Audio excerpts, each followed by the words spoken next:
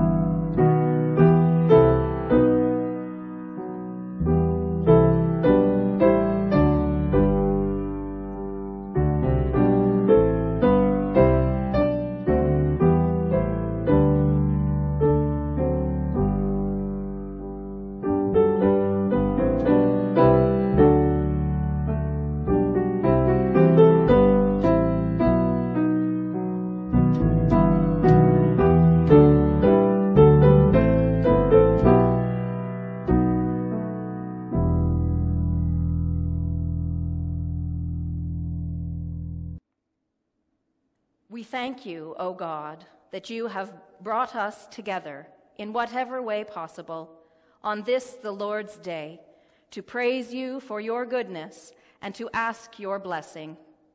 Give us grace to see your hand in the week that is past and your purpose in the week to come.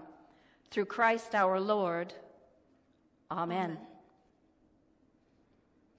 Dear friends in Christ, as we turn our hearts and minds to worship Almighty God, let us confess our sins. Most merciful God, we confess that we have sinned against you in thought, word, and deed, by what we have done and by what we have left undone. We have not loved you with our whole heart. We have not loved our neighbors as ourselves. We are truly sorry, and we humbly repent. For the sake of your Son, Jesus Christ, have mercy on us and forgive us, that we may delight in your will and walk in your ways, to the glory of your name. Amen. Merciful God, grant your faithful people pardon and peace, that we may be cleansed from all our sins and serve you with a quiet mind. Through Jesus Christ our Lord, who is alive and reigns with you and the Holy Spirit, one God, now and forever. Amen. The peace of the Lord be always with you. And also with you. Please join with us for the hymn of praise.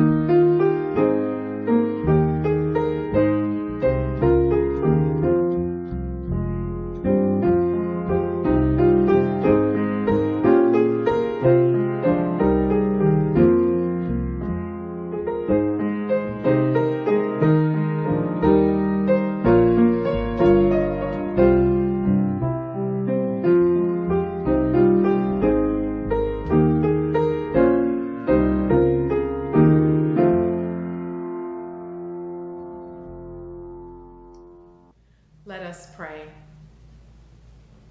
Weed planting, fish netting, bread baking, and pearl hiding God, you shape us into living parables.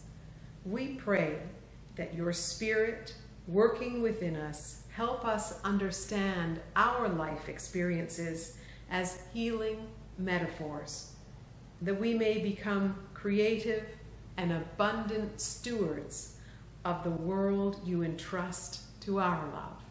We pray this in Jesus Christ's name. Amen. Amen. A reading from the letter of Paul to the Romans. The Spirit helps us in our weakness, for we do not know how to pray as we ought, but that very Spirit intercedes with sighs too deep for words.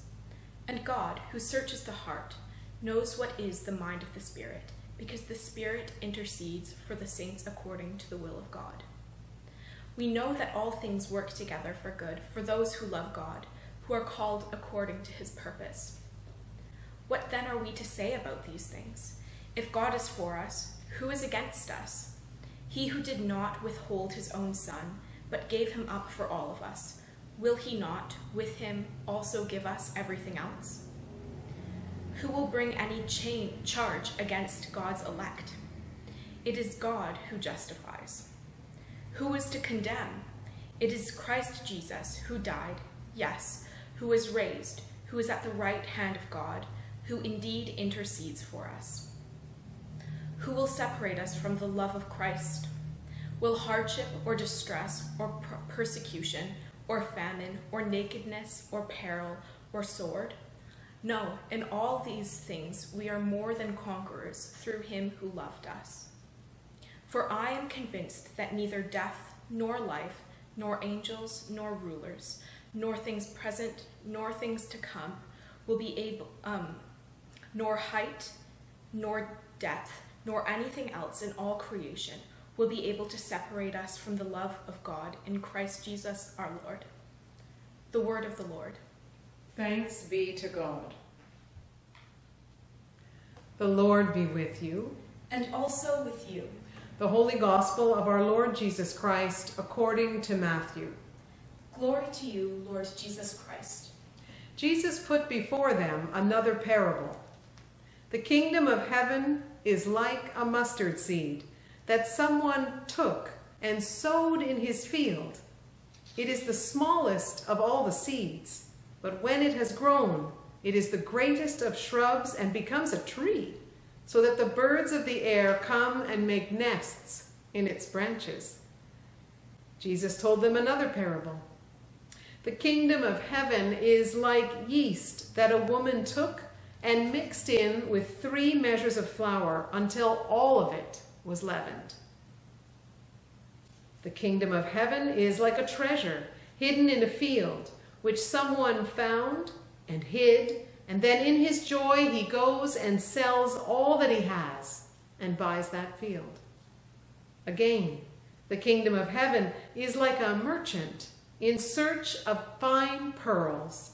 On finding one pearl of great value, he went and sold all that he had and bought it. Again, the kingdom of heaven is like a net that is thrown into the sea and caught fish of every kind.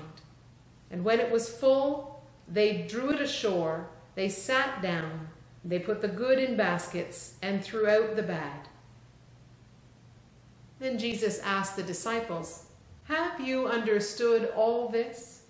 And they answered, "Yes." And he said to them, "Therefore, every scribe who has been trained for the kingdom of heaven is like the master of a household who brings out of his treasure what is new and what is old." The Gospel of Christ. Praise to you, Lord Jesus Christ.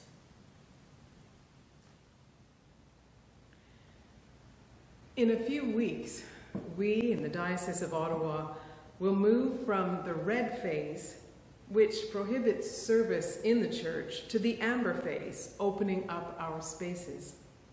This means that September 6th, the first Sunday in September, we will be able to hold church services once again in our building.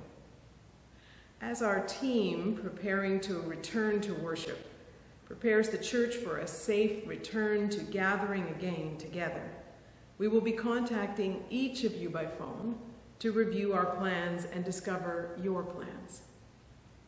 This is a time of great anxiety. The Apostle Paul, when he wrote in the letter to the Romans as he prepared to go to Rome for his first trip, was also writing in the context of deep anxiety, fear, and danger.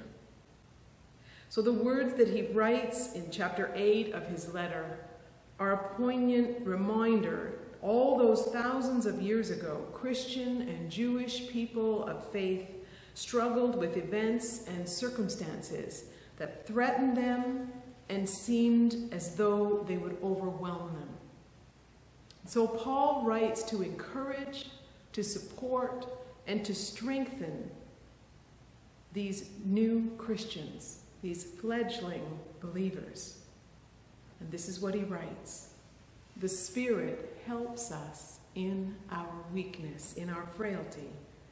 We do not know how to pray, so the Spirit intercedes with sighs too deep for words.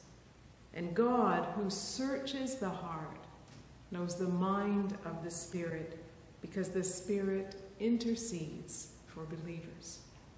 If God is for us," writes Paul, "who is against us?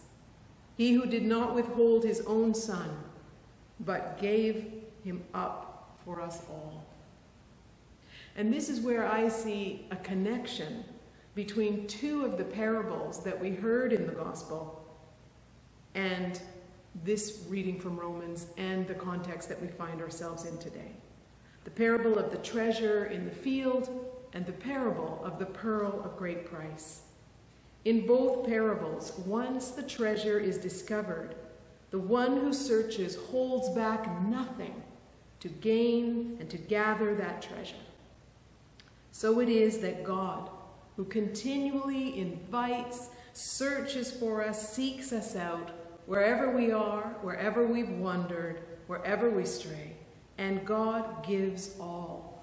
God emptied his very self to become flesh incarnate, so that we might understand the love that God has for us, that we may know beyond doubt or any fear that God is love and that God will never abandon us, will never leave us alone. Paul asks, Who can separate us from the love of Christ?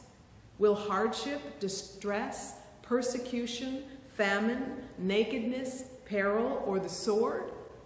And of course, today we could add a pandemic, COVID-19, masks, social isolation. The response to all these and more is the same. Will anything overwhelm us? No, writes Paul. In all these things we are more than conquerors through him who loves us. And from the Gospel of John, for God so loved the world that he gave his only Son, that everyone who believes will not perish, but have life everlasting. At the close of this morning's Gospel, Jesus says, everyone who's been trained for the kingdom of heaven is like the master of the house, who brings out of his treasure what is new and what is old.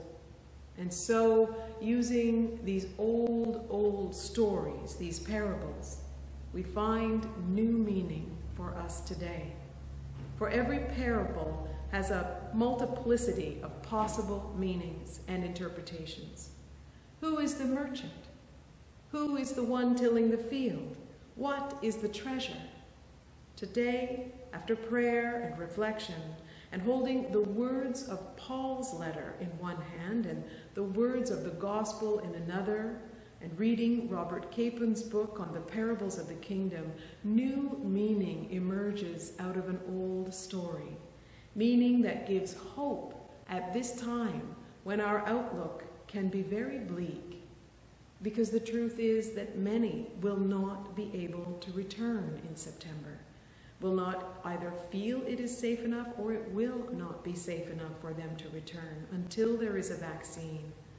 And that fact, that very thought, that we won't be able to all gather together at once, that we will not be able to sing or embrace each other, frightens us, depresses us, saddens us, and perhaps even makes us angry. So we need to hold both the words of Paul and the words of Jesus to our hearts.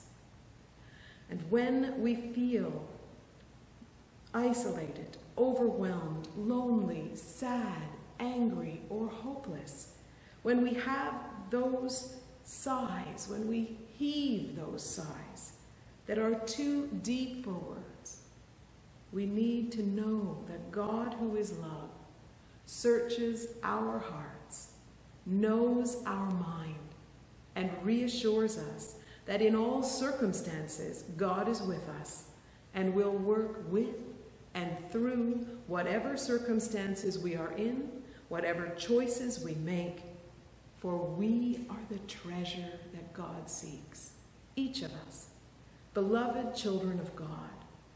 God gives everything to secure this treasure, us, each of us. Just as those Christians in Rome drew strength and encouragement from Paul's letter, so too we need to immerse ourselves in the Word, to know that God, who is love, did not withhold his own Son, will give all, and so neither death nor life, not angels or rulers, not things we are presently undergoing, or things that are still to come, nor powers, nor height, nor depth, nor anything else in all creation will be able to separate us from the love of God in Christ Jesus our Lord. Amen. Alleluia. Let us confess our faith as we say, I believe in God, the Father Almighty, creator of heaven and earth. I believe in Jesus Christ, his only Son, our Lord. He was conceived by the power of the Holy Spirit and born of the Virgin Mary. He suffered under Pontius Pilate, was crucified, died, and was buried. He descended to the dead. On the third day he rose again. He ascended into heaven and is seated at the right hand of the Father. He will come again to judge the living and the dead. I believe in the Holy Spirit, the Holy Catholic Church, the communion of saints, the forgiveness of sins, the resurrection of the body, and the life everlasting. Amen. In peace we pray to you, Lord God.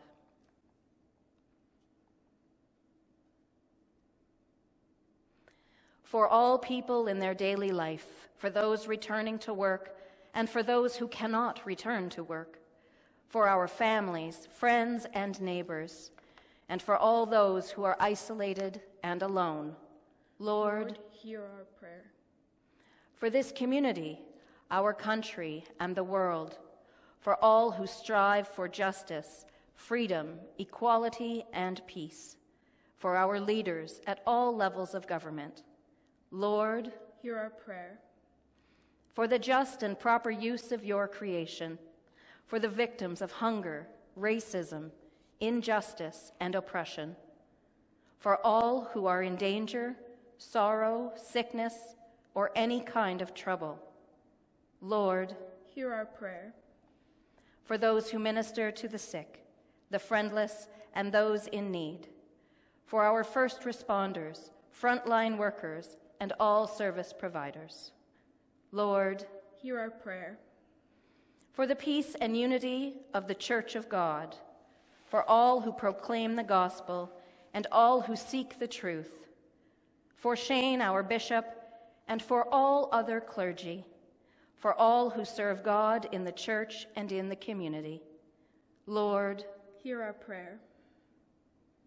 For our own needs and those of others.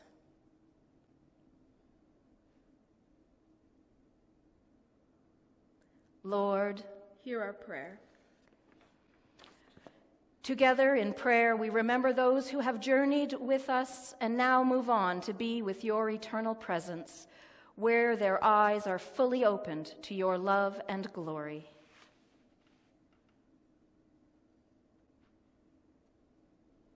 Lord, hear our prayer. We thank you, Lord, for all the blessings of this life. We will exalt you, O God, our King, and praise your name forever and ever. We thank you, Lord, for your promise to be with us always, for your presence with us in so many ways every day. We pray these prayers in Jesus' name. Amen. In gratitude, in deep gratitude for this moment, for this time, for the call to be your people, we give ourselves to you. Be with us, Lord, to live as changed people because we have been touched by the living God and cannot remain the same. Ask much of us, expect much from us, enable much by us, encourage many through us. So, Holy God, may we live to your glory, both as inhabitants of the earth and citizens of the commonwealth of heaven. Amen. The weaving of peace be thine, peace around thy soul entwine, peace of the Creator flowing free, peace of the Son watching over thee, peace of the Spirit abide in thee, peace of the one, peace of the three, a weaving of peace be upon thee. Amen. Gathering our prayers and praises into one, let us pray as our Savior taught us. Our Father in heaven, hallowed be your name. Your kingdom come, your will be done, on earth as in heaven. Give us today our daily bread. Forgive us our sins, as we forgive those who sin against us. Save us from the time of trial, and deliver us from evil. For the kingdom, the power, and the glory are yours, now and forever. Amen. May the God of peace enable us to do every kind of goodness, working in us what is pleasing through Jesus Christ and the Holy Spirit, to whom be the glory forever and ever. Amen. Please join with us for our closing hymn.